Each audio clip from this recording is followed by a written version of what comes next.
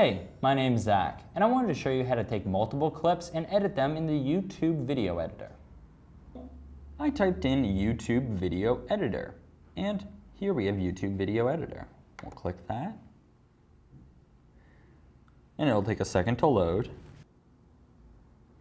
Okay, now that it's loaded, what we can do, if we wanted to combine, let's say, these three videos, all we have to do is click and drag them down to the timeline. I can do quick fixes, adjust brightness, contrast, make it black and white if I wanted. I could really do anything I wanted. But I don't, so I'm just going to close out of that.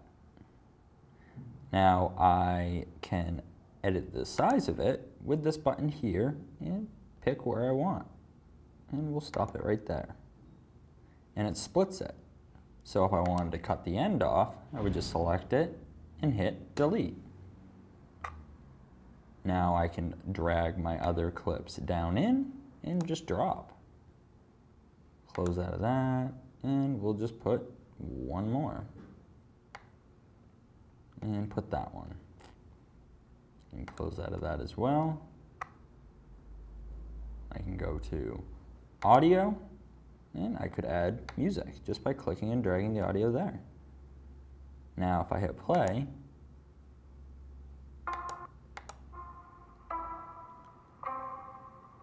the music goes, and we got my multiple clips.